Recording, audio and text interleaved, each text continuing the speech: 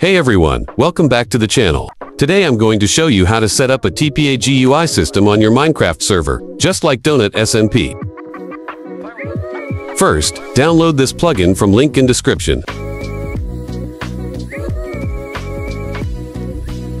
Then drop it in your plugins folder.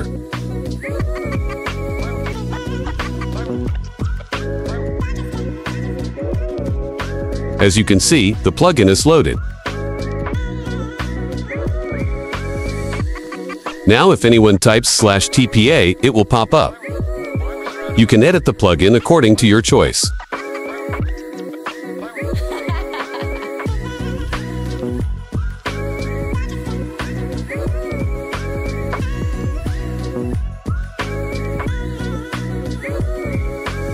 I will give you a ready-made config, that is, same as Donut SMP.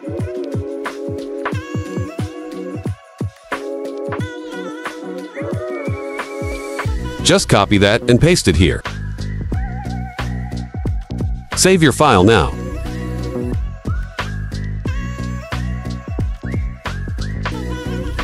Now type /tpareload to reload the config.